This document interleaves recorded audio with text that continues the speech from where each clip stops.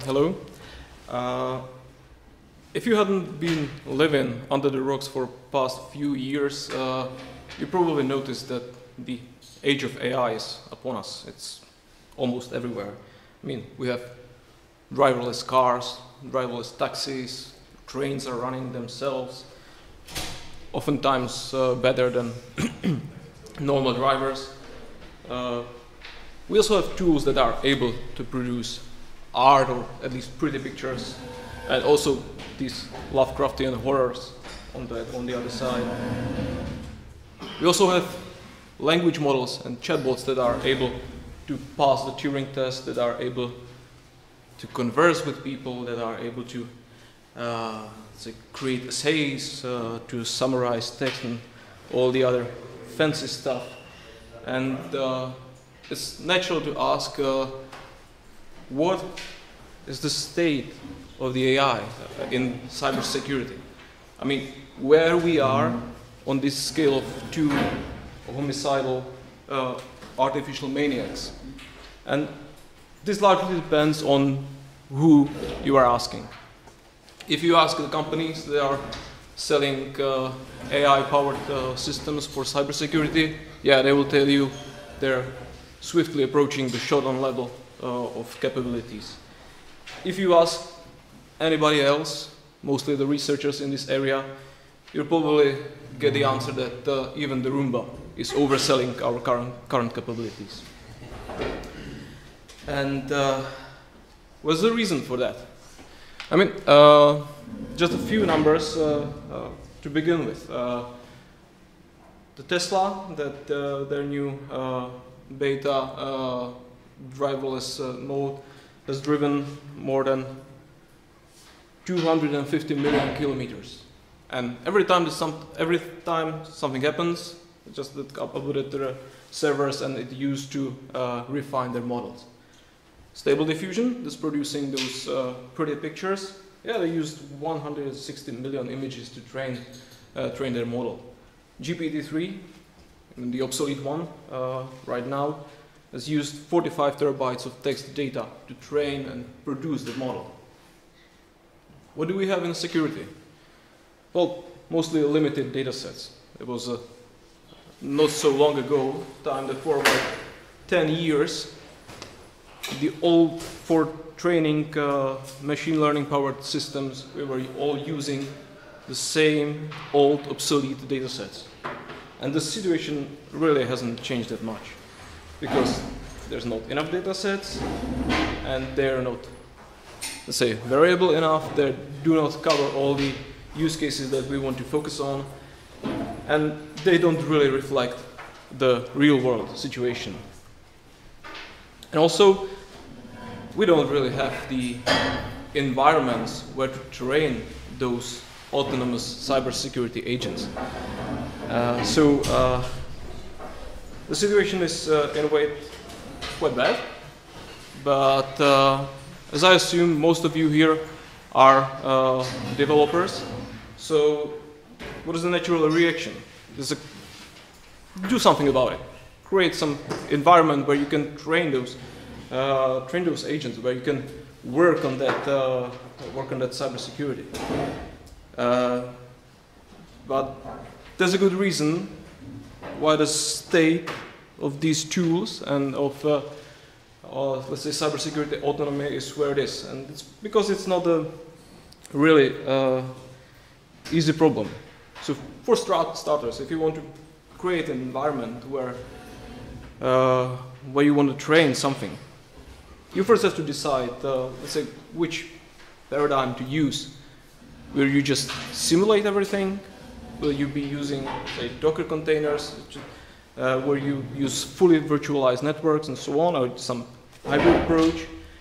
And going back to those large numbers, a few slides ago, just imagine that you want to do hundreds and thousands and millions of different scenarios that you want to play out. And you suddenly realize that you really can't work with virtualized environments because you don't have the hardware and power to run so many different scenarios to restart all these different scenarios and prepare the hardware. Also, you usually don't have all those vulnerable machines that you want to try and so on. So it's a problem to get all the stuff that you need. And even in emulation, you just hit the same brick wall. You just can't run it all. So the only way to say prepare the environment for training autonomous cybersecurity tools is to have some kind of simulation environment. So does any one of you recognize some of these pictures?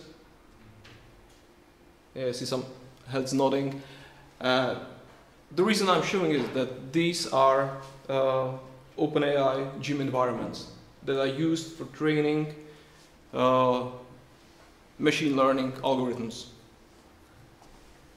The problem is that you can't really use them for cybersecurity. I mean, this is not how you secure your network. And this is the problem, that all those environments that are available are just simple abstract problems that they don't reflect what the cybersecurity is about, how everything is connected, intertwined, the domain is really large. And this is a really, really hard stuff to come up with the environment that is able to reflect that, that complexity. But let's say you somehow get your hands on that type of environment, that you have an environment where you can train it, where the environment reflects the complexity of the domain, and that you can simulate everything you need. Let's just, for the sake of the argument, say that you have this. Is it all that you need for training autonomous agents or having working autonomous cybersecurity agents? And the answer is not really. I mean, this is just a high-level description of all the problems that probably needs to be solved before we can even think about letting autonomous cybersecurity agents loose. And some of these stuff may not be applicable to, let's say, normal domain that this was done for the army, but most of it is valid even for civilian context. So, but one step at a time.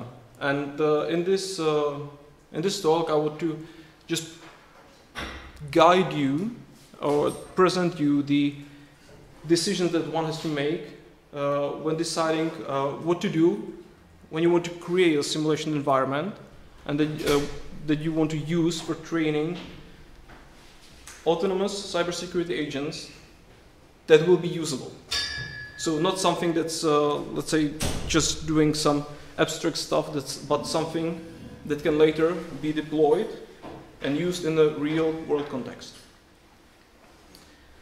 So it starts with, let's say, one easier decision, that it's to choose what modeling approach we'll use, whether it be some kind of discrete event simulation, Markov processes, game theory.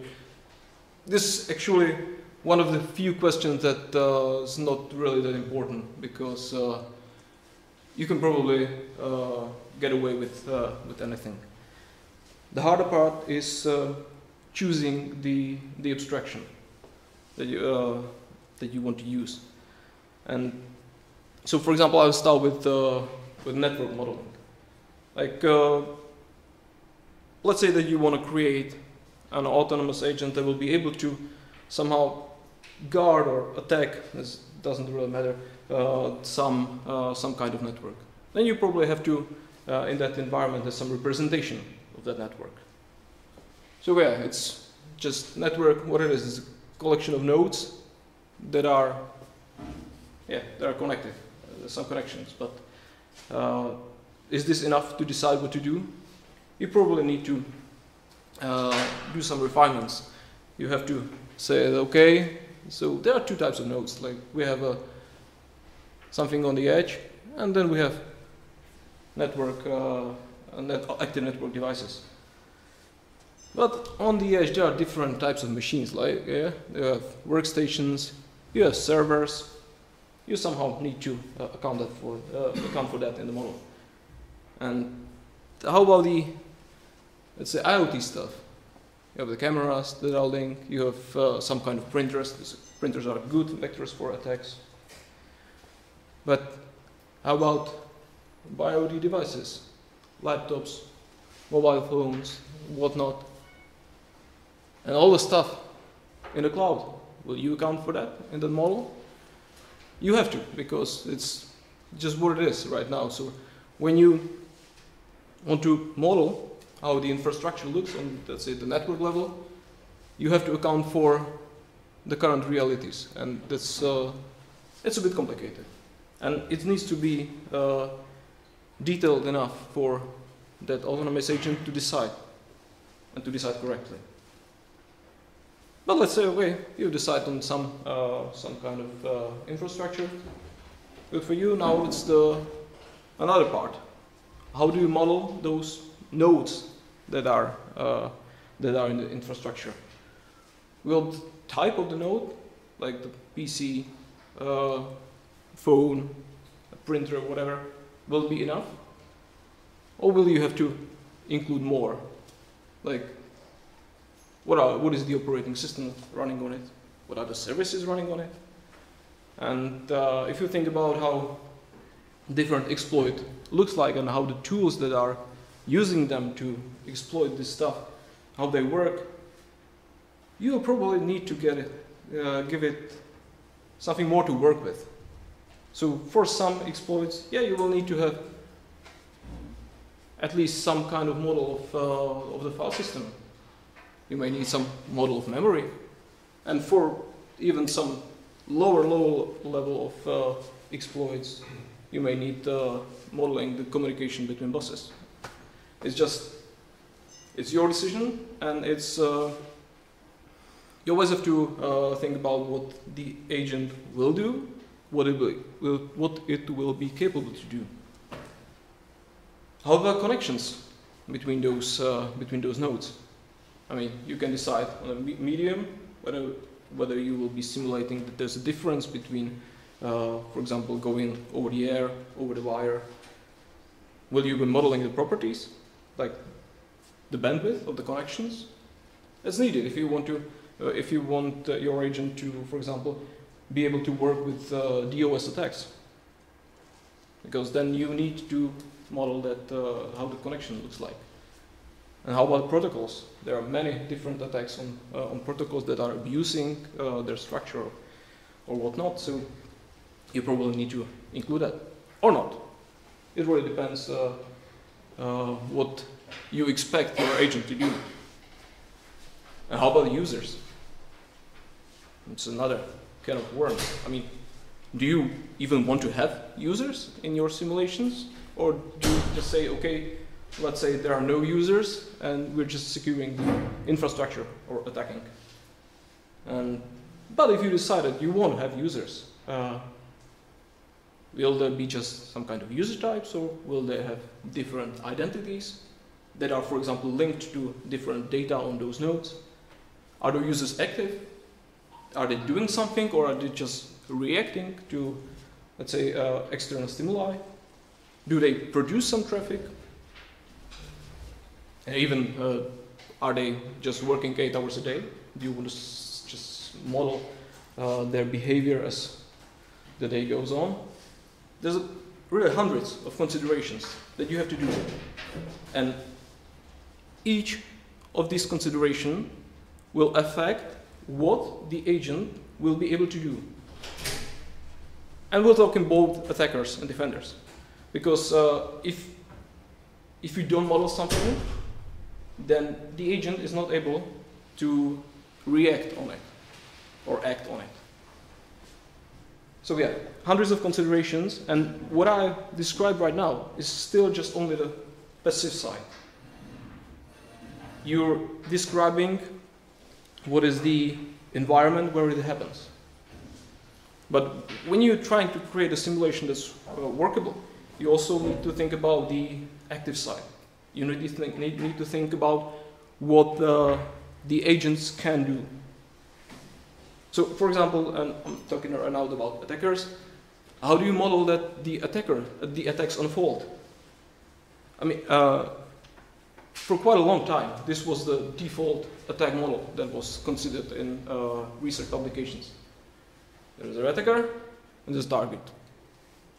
That's all. Something happens in between. Okay, then there was, let's say, DOS attacks or some attacks that require coordination. Okay, more attackers, one target, still nothing complicated. But then you have things like this. That's just a representation of what Stuxnet did. And you see that the attack path, and usually attack path of any APT or some more complex malware is much more complicated. So when you're considering how to model the attack, you just needed to enable it to do all this stuff if you want it to be able to act upon it and act reasonably.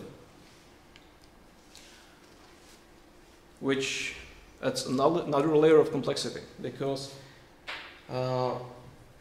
when you give the actions to the agent that can do, they need to be expressible within that model. They need to have the impact, and the agent must be able to learn that impact. Again, there is something you need to incorporate in that model, because then, when you're implementing it, you need to be able to provide the correct outputs for agent's input. So what will you do? Will you just some kind of some kind of abstract actions, which is, for example, this is something that is currently mostly being done. That there are only few abstract actions, like say, okay, I'm scanning, or I don't know, I'm brute forcing, I'm exfiltrating keys, and that's all. But if you ever use those tools that are doing those attacks, the actions are usually much more complex. You have to set a lot of parameters for those actions to work. You can also use some kind of attack and defense taxonomies that are available, or you can use something of your own. This is just for illustration. These are attack and defense frameworks that done by Mitra that provide some kind of structure to possible attack and defense actions. They're this is just high level. There are also many different tactics that are linked to each of those categories. But yeah, if you want to simulate that, and if you decide you want to simulate that, then you just need to go through each of these actions, and possibly each of those the techniques, and you need to implement how those techniques reflects in your model. So there's quite a lot of stuff that probably needs to be done, and you get this for free when you're having fully virtualized environment. But as I said earlier, you really can't do that because you don't have the hardware.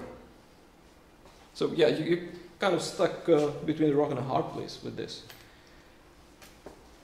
And I would just briefly introduce one of the simulation environments, one that I've developed or started the development of. Currently a work of many people, and yeah, I never wanted to do this. I just wanted to produce the agents, but instead I spent a couple of years doing this, and it's been only recently that I got into the state that I can use it to train something usable. So that's the simulation environment. It's just one combination of all the possible parameters, all the possible decisions that I've described earlier. And it's a discrete event simulator that supports message passing. It provides, it's mostly used for simulation of lateral movement, which means that there is the infrastructure somehow simulated, and there are services simulated as running on those nodes. And There's not that many complexity. There's a, but it provides rather comprehensive authentication authorization framework. It's working with vulnerabilities that have those on CVE sets tied to Metasploit and so on. So it's being done in a way that the agents trained on that simulation can be then moved to the real world. And yeah, it integrates with those different machine learning toolkits. It enables to use different behavioral models, so you can plug different behaviors or different actions that the agents can do, and then you can, let's say, compare how this works.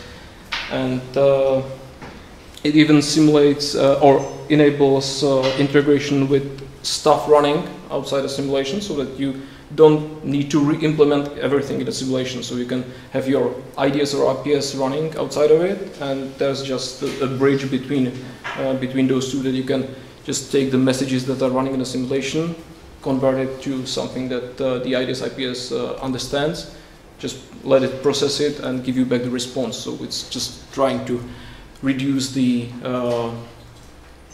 effort that the user of the system needs to do. Why I'm saying it is because it's open source. You can try it, you can download it, you can play with it. Easiest way to find it is just to look at PyPy, and yeah, there's also a documentation. It's a research project, so the documentation is incomplete, as it usually is, but you can start doing something with that. We have a lot we have big plans with this, and the development still continues. A few things, just to name that we're working on, is one that's tied to the unavailability of data sets, and that is we're building a mechanism that can create a realistic simulation, realistic scenarios, so that you just provide it with some constraints, what you want to have in this scenario. For example, yeah, I want to have this large infrastructure with some of those services or nodes running, and it will construct a vulnerable infrastructure that has some attack paths that runs through it, and then is able to instantiate it. And the other important thing is that we are working on transition from the simulation to emulation. So that means and this is one big problem in this area, that when you have the agent that trains on the simulation, you then need to somehow move it outside. And this transition is complicated, because in a simulation you're working with abstract actions. You try to move it to real world, and somehow this doesn't really transfer. In the real world, you have to use different tools. You have to give the agent the ability to affect the environment.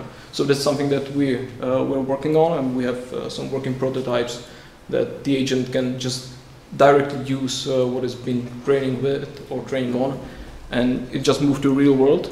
It still thinks that it's inside a simulation environment. Nothing changes for it. But it's doing a real world work on the outside. If this may be too long for you, and I understand it, because it's really at the beginnings. And you can, for example, want it to be, say, available as a service, that it can already create all those scenarios that enables you to play with those agents that have visual analytics or whatever. Maybe just only the big green button that does all the stuff. We're working on that too. It's just a sneak peek preview of what we're working on, and it's the AI-Dojo project that we're doing as a collaboration between Maastricht University and CYST. And this is something that will be this should be an integrated environment for development of those type of technologies with already pre-made agents that you can use. Something that, for example, if you want to train users with those agents that they can collaborate with, or they can fight against each other, and provide you with all the analytics and all the control of that. But that's gonna take some time. So this is the current state.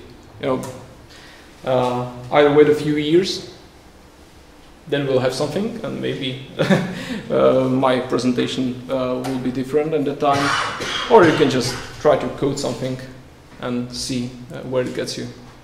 And that's all for me for today. Thank you.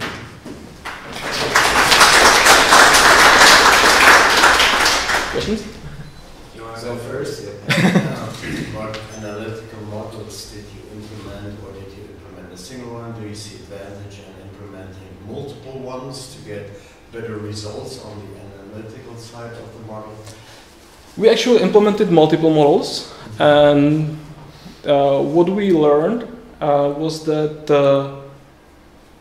those, and I'm thinking about talking about some kind of research model. There was some kind of taxonomy of attack actions, and it turned out that on the paper it sounded good, and when we tried to implement it, we just find a lot of edge cases where it was not working, it was not complete, it was overlapping.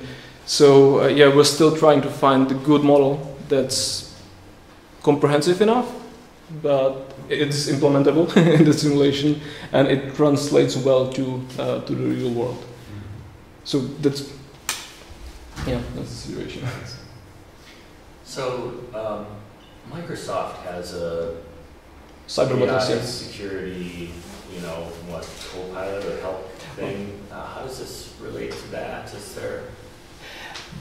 There are people that are trying to use those language models to drive those agents, and it kind of sort of works.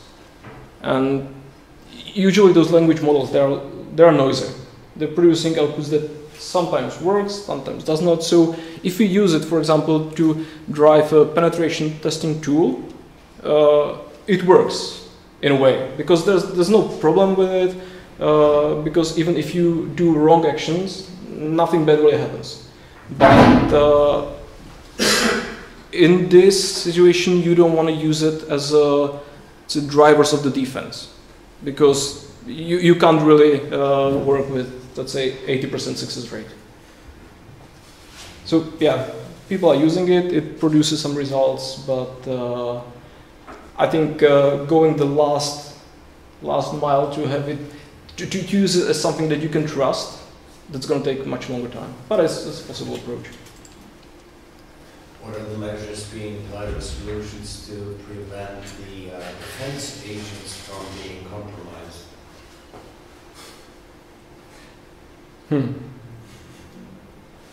That's a good action. That's a question.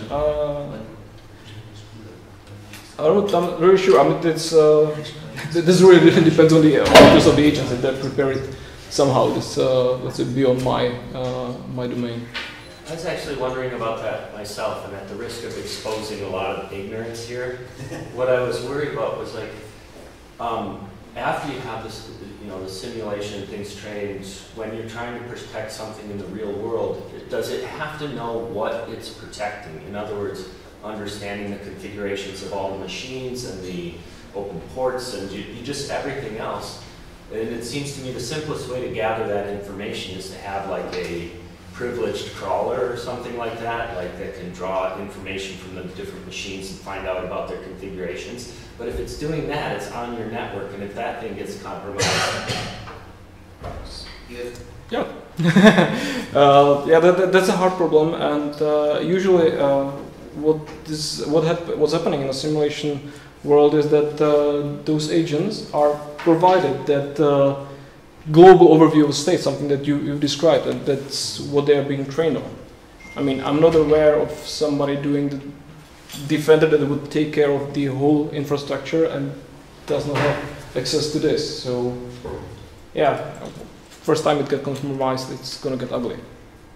But then on the other hand, I'm working mostly on attackers, so I'm okay with that.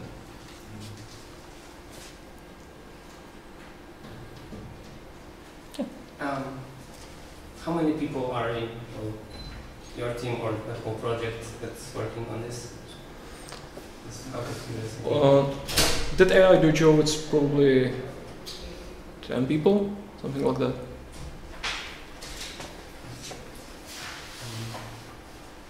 I was thinking if you had reached out to some, because I saw the disclaimer that you are funded by some European project, but have you tried securing some funding or support from some of the big companies that are certainly interested in this type of work? Actually, not a big companies. This research started originally as a research working group by NATO, and we got some support for developing prototypes of those type of agents. But no, we're actually not contacting large companies, because fortunately we still have funding from public sources, and usually we want to let's say have everything as open as possible, and we're not sure how it will turn out with companies.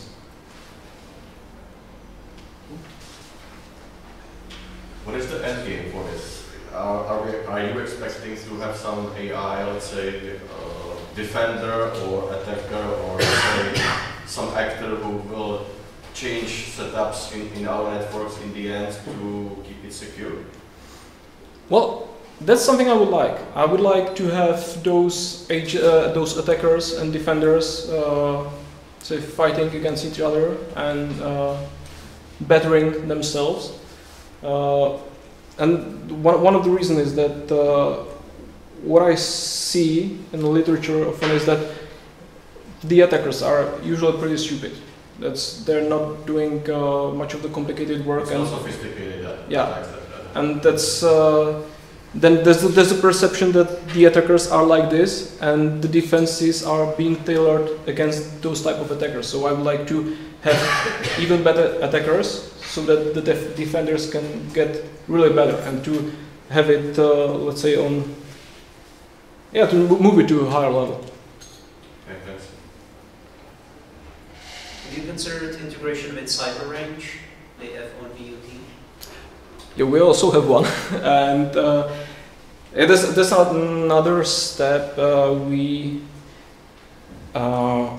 Right now we have the simulation. We have a way to transfer it to emulation. Like we have some kind of configuration that describes how the infrastructure with all the agents looks in the simulated environment. We have a way to transform it to a Dockerized environment.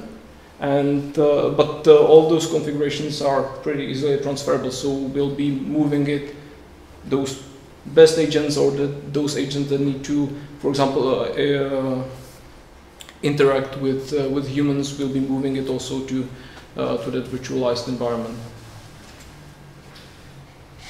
I guess these are all the questions we had. Before we all disperse, I've been asked to inform everybody that number one, there is going to be a social event today, so you can pick up your tickets and check-in during the lunch period. Second, there is going to be a way to get feedback on sketch.org. So if you want, you can say how you liked or didn't like the event. Third, after we have the social event around 21:30, I think, there's going to be some fireworks and drone show around the dam. So if you want to watch, you can join in. It's public. It's not funded or in any way endorsed by this organization, but it's a nice event anyway. And finally, there's going to be a win-win-win session tomorrow where you can win some swag for answering. Yeah, you can see that. That was just on the screen. So yeah, you can win some swag for answering questions. So yeah, that's kind of it. Okay.